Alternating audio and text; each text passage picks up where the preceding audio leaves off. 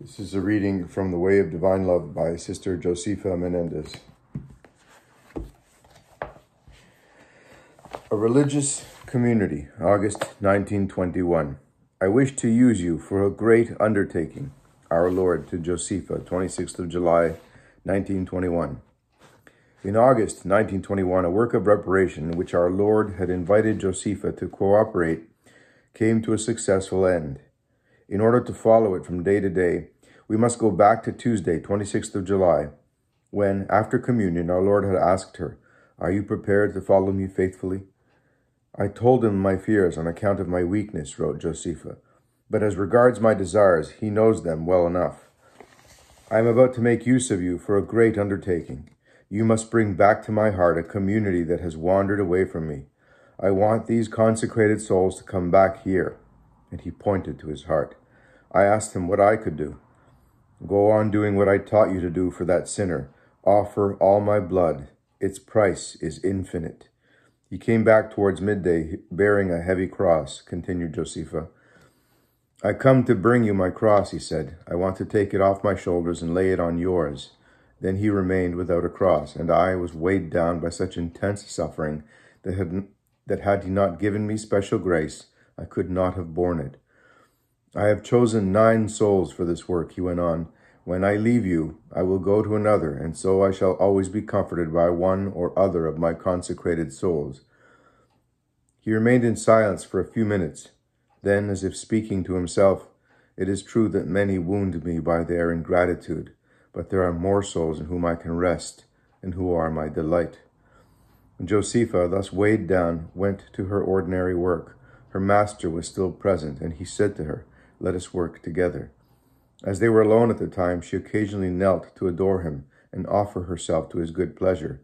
I want you not only to draw these souls closer to me, but to pay their debt, so that they owe no further reparation to my Father, he explained. It was 4 o'clock when he said to me, "Now I am going, and I will come back when your turn comes round again." He took his cross and vanished, and all suffering left me. Henceforward, these long hours of expiation recurred at fixed periods, our Lord going from one to another of the souls he had chosen to carry his cross. After communion on the 27th of July, he appeared to Josefa. "I come to rest with you," he said. "I want you to forget yourself and to comfort me, to think of me so much and love me so vehemently that I alone fill your mind and aspirations. Do not be afraid of suffering. I am powerful enough to take care of you." She at once spoke to him of the work of love begun on the preceding day, and as if I had reminded him of a great sorrow, he answered, "It is a tepid and relaxed community." Then after a moment's silence, he resumed, "But they will be mine. They will return to my heart. It is to bring them back that I have chosen 9 victims. There is nothing of greater value than suffering when united to my heart. I shall bring you my cross tonight. I shall come at midnight, for that is your hour when your turn comes round." That same evening, Our Lady came to entrust Josefa with a soul in peril. "Till tomorrow, I should like you to put all your enthusiasm into saving a child I dearly love," she said. Jesus, casting his eyes upon her, had given her the treasures of a vocation, but she lost it by her want of correspondence. She will die tomorrow, and what pains me most is that she has thrown away her scapular. How much my heart would be comforted if this child could be saved. She gave me her blessing and disappeared. I was unable to sleep all night, for I was in great distress at the thought of this child so near her death. Besides, there was the pain in my side, the crown of thorns, and all the accumulated sufferings of each night.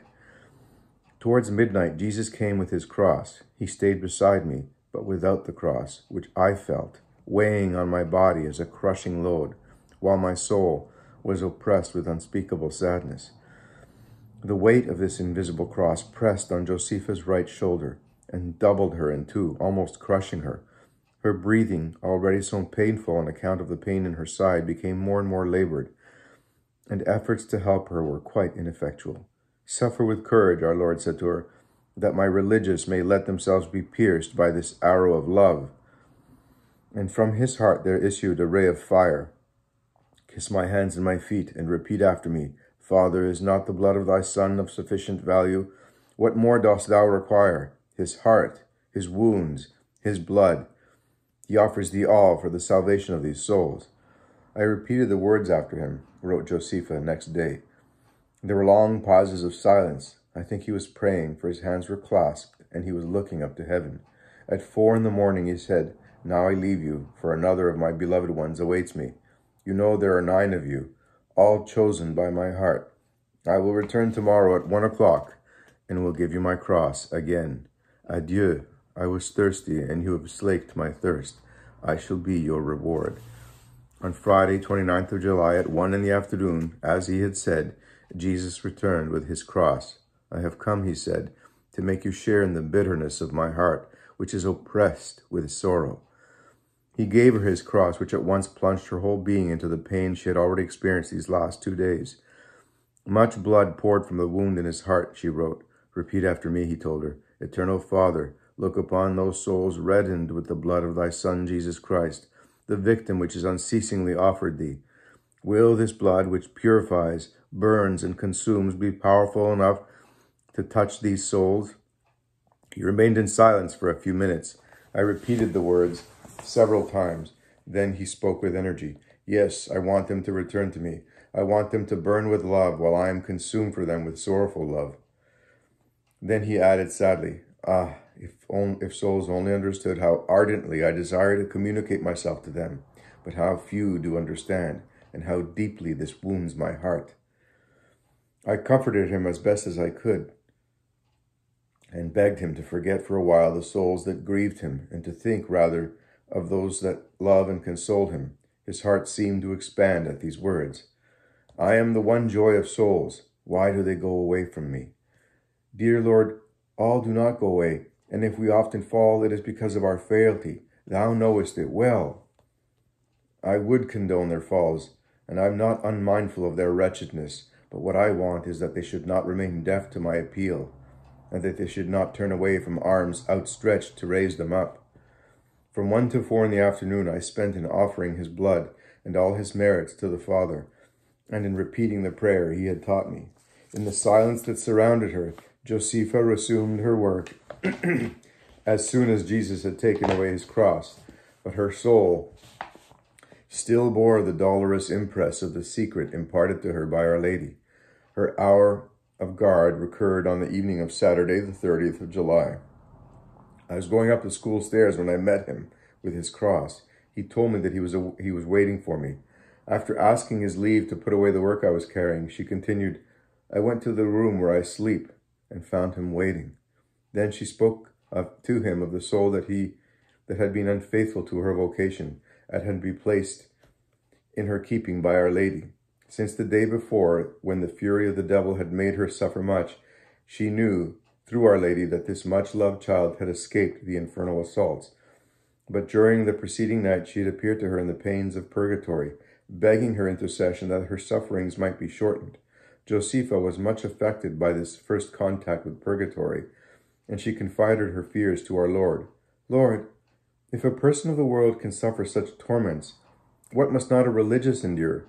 That is, if she does not use the graces she receives in such abundance. Quite true, was the reply. Then with great tenderness he comforted her. When one of my religious falls, I am always there to raise her up, if she humbles herself lovingly. A soul's wretchedness matters little, provided her one desire is to glorify and console me. In her very lowliness she obtains many graces for others. I love humility, and it is pride that turns so many away from me. I want your sacrifices and zeal to draw souls, especially consecrated ones, to my heart. I want your desire to see me loved and to gain souls to me to consume you, and your love to comfort me. He then kept silence for a long time, and I said everything I could to comfort him. And I spoke to him of a soul that needs his help. If she does not look for strength in my heart, where will she find it? Love gives strength, but self must be forgotten. Then I said, Lord, forgive us. We are so feeble. When a soul ardently desires to be faithful to me, Josefa, I uphold her in her weakness, and even her falls are a call on my mercy and clemency. But she must forget herself and make efforts in all humility, not for her satisfaction, but for my glory. We have now reached the 3rd of August, when Jesus, having conquered the sinner that had cost Josefa so much suffering, appeared, saying, "That sinner is now in my heart." That same evening, on going to the dormitory, as she drew back the curtain of her cubicle, she found her master with his cross, waiting for her there. "Take my cross," he said. "I come to rest in you." Ah, if religious souls but knew how great my love for them is, and how they wounded me by their coldness and tepidity. These souls do not know the dangers they run by neglecting their faults. They begin by a small infidelity and end by relaxation. Today they grant themselves a slight indulgence. Tomorrow they are deaf to an inspiration of grace, and little by little, without realizing it, they allow their love to grow cold. And to make Josefa realize where alone lie the safeguards of fidelity, he gave her this valuable lesson. "I will tell you now, Josefa, how to open your heart to your mother in all simplicity and humility." Footnote. The point in question is that openness with superiors, which is spontaneous and always free in the religious life. "I want you to be holy, very holy, and you will only become so by the path of humility and obedience. I will show you all this by degrees."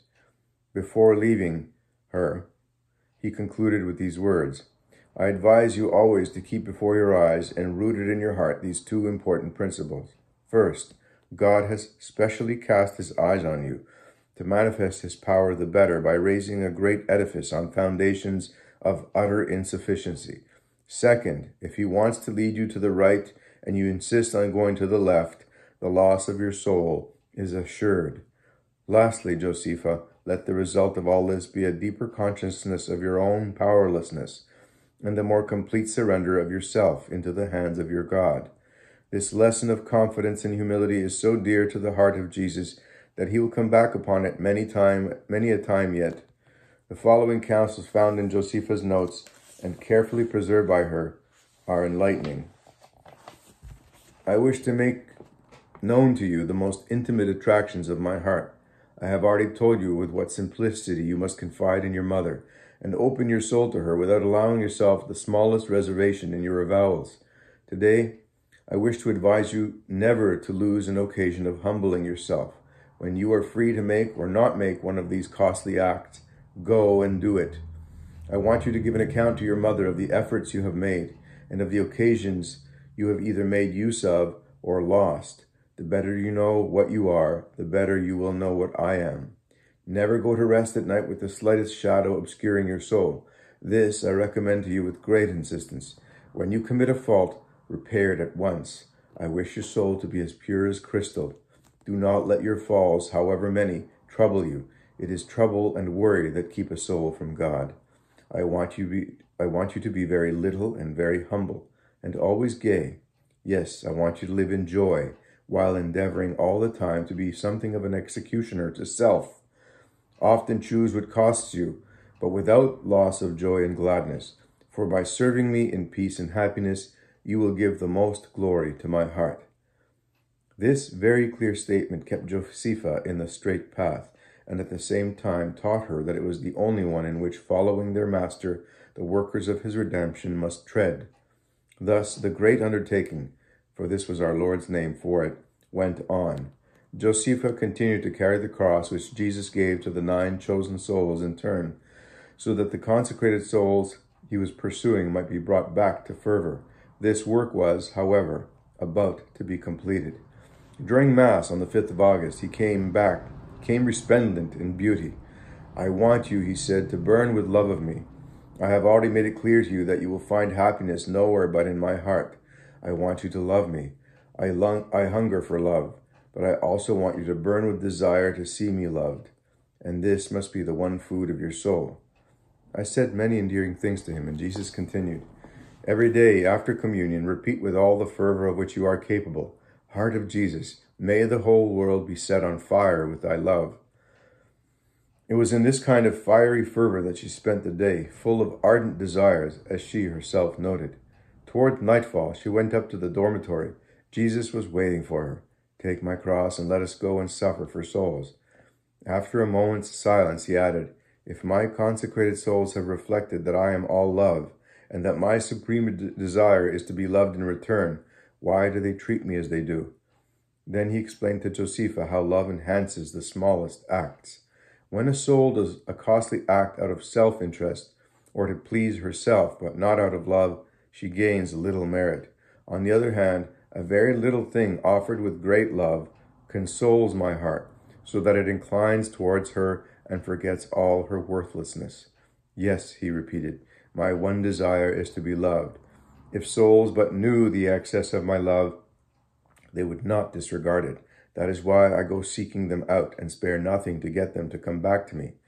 He said all this in a very moving way. It was a veritable cry of love. Then he remained long in silence, as if in prayer. At 11 o'clock he left me, saying, Suffer with great love. Never cease offering my blood for souls. And now give me back my cross. 3 days passed, during which, besides the mysterious pains that associated Josefa with the cross of Christ, a costly suffering had been asked of the whole house. The changes usually in all religious congregations now demanded of les Feuillants the sacrifice of their superior. Josefa, with all her mothers and sisters, shared in this meritorious offering, and our Lord used it to finish his work. Monday, the 8th of August, was to be for les Feuillants one of those days treasured by the heart of Jesus, when mothers and sisters united in the fervent offering of a costly sacrifice bid goodbye to one they love. After communion, our Lord showed himself to Josefa. Those souls must come back to me without further delay. Pray hard that they may allow graces to penetrate them. Although you can do no more than desire to see me loved, this is already much. It relieves my heart, for this longing is love. Those religious are soon going into retreat. Offer yourself that love may pierce them through and through. That evening at 7 o'clock, Jesus returned, this time without his cross, his heart and wounds shining brightly. Josefa hardly dared believe in the hope which she felt at the sight of the radiance of his sacred face. She asked for the cross. No, he answered, these souls no longer wound my heart. I accepted for their benefit the sacrifice made by this household today, for I found much love here. Tomorrow, that religious community will go into retreat, and soon will become for my heart a refuge of much consolation. Thus ended this tale of divine mercies. Josefa, too, was about to enter on a new phase of her life.